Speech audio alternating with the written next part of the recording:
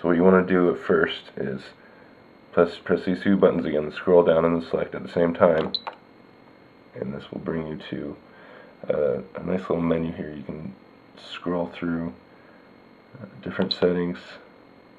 This will tell you each channel and what the stick movement is right here. Usually, you can get yourself at mid stick by looking at this. You get here and they all line up, but there's even better ways. You want to come out here, see, this will, when you set up your pitch curves and everything, this will show you the in and out. So you can set up in and out 50-50. You can go all the way up to 100, down to 0, anywhere in between. 50-50 is where you want to have your level pitch and 0 pitch going. From there you can go positive and negative. So this is where you want to set up your servos from. The reference is 50-50. Turn it on here, bring that to the side. You want to turn on your helicopter, plug it in, or whatever method you're using just to plug in the receiver. Right now, don't have the motor plugged in. It doesn't make any sense. You're just setting up the receivers, and you don't want it to spin up. Last thing you want. So right now we're going to just look at the elevator and aileron servos. So when you go up and down with your stick, you want to see your servos. So up with the stick and down with the stick. Right now, going up with the stick, looking at this aux1 servo on the left side. If I go up, the servo goes down. If I go down, the servo goes up. See, that's not the way it should be. So the pitch is backwards on this one. But let's see what the other servos are doing. See, stick down, up, down. So for the pitch, this servo is doing the right thing. The aileron servo is going up, when the stick is going up, and it's going down as the stick is going down. So that's good. See what the elevator servo is doing? It looks like it's also doing the wrong thing. So we have a couple options here. Since we have two of them moving together and one of them is not, I think I'm just going to choose to reverse this servo so that it's moving with the other ones, and then I'll change the pitch with the Swash mix. Let me show you what I'm talking about. That servo was the aileron servo, so it's the one on the right side. So we want to reverse that one, and let's see what it does now. Oh, okay, so stick up and down. So now all the servos are at least doing the same thing together for pitch, but they're doing the opposite of what I want. So I'm going to go into the Swash mix menu,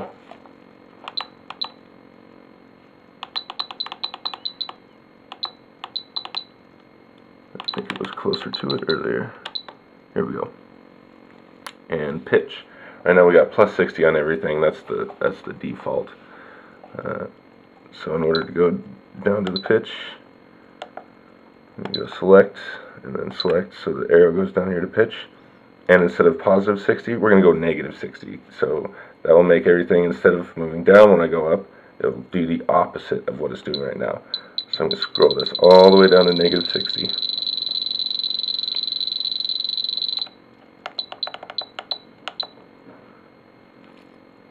Alright, so now that this is negative 60, you look at the stick movement. Up makes the servos go up, down makes them go down. And all of them are doing the correct thing for pitch.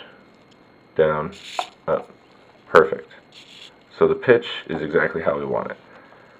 Now we want to see what's happening with the aileron and elevator. So if I go left, see how here's left stick is making these two servos. You want to watch the two servos that are aileron. Sometimes you'll find they're in the back, sometimes they're in the front.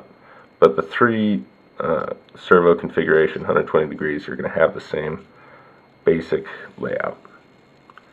You want to watch these servos. So left stick, you really want the left one to go down and the right one to go up. But I've got the opposite happening. You know, left stick is making the right one go down. So the aileron is also reversed for what I want. So again, we're going to go in here to the aileron, and we're going to go from positive 60 to negative 60.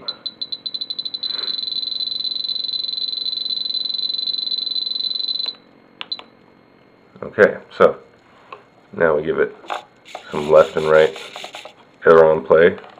Left, we want the left servo to go down, perfect, and the right servo to go up, perfect. Right, we want the right servo to go down, left servo to go up, perfect.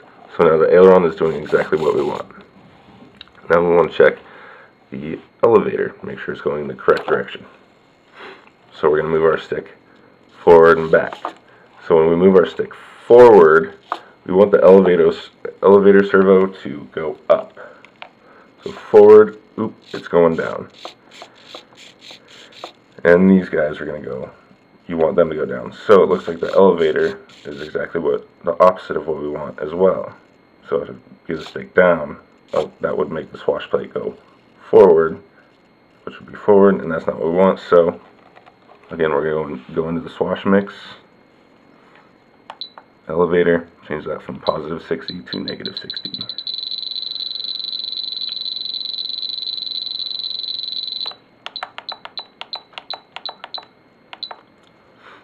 You know, later you can go a little more or less, just depending on how much play you have, how much pitch you want overall. You want to make sure you don't create any binding happening while you're doing that. So you want to be conservative about this, but different helicopters will allow different levels for this. I'm going to just stick with 60 right now for the basic setup and training. So now, check it out. Forward on the elevator makes the elevator servo go up, and the aileron servos go down. Down on that stick makes the elevator go down, so that's going to push the swash plate back. That's exactly what we want. So now we got elevator, aileron, pitch, all doing what we want. Servos are working together. Okay, next thing we're going to talk about on the DX7 is the travel adjust. So you have the travel adjust here. I'll show you by example with the aileron servo. Right now we're at 100%. And what the travel adjust does is, say the servo, you know, it goes so far this way and so far this way as its maximum throw. But if you add some adjust, it adds more to the maximum throw. It'll give more length that the servo can go. If you take it away, then you give it a smaller angle that it can go. So more travel adjust and less travel adjust. So we'll check it out here on the aileron servo. So this servo, think of its maximum throw. You have the throw just for the pitch, and then you have the amount of throw.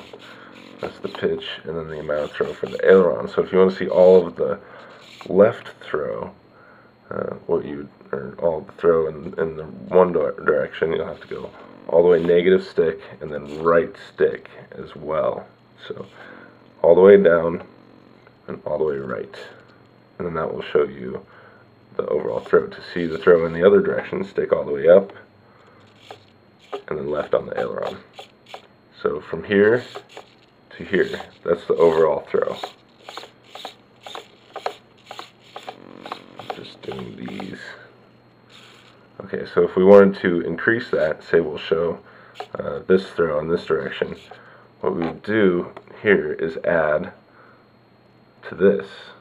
So to increase the throw, we've got the stick that direction, and then increase, and you can see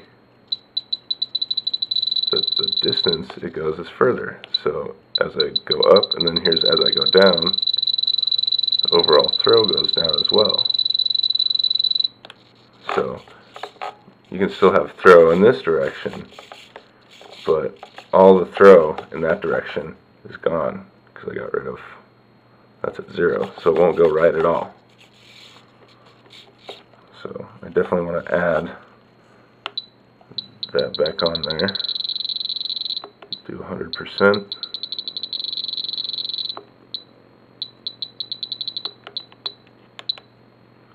Okay, so same with the left. You go all the way to this side, then you decrease or add throw, and as I'm adding, so you go further out, and as I decrease, it comes in. So if you go 0 on this, see 0 this, see I can go up and left as much as I want, but I can't go right at all. If I go 0 on both of these,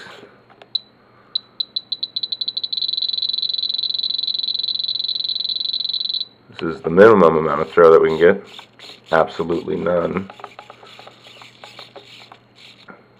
Or if we go up to 100% on all of these,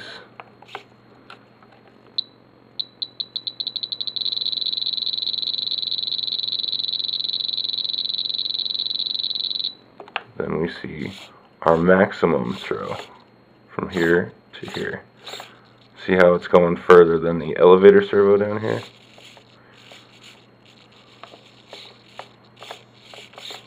So that gives it maximum throw.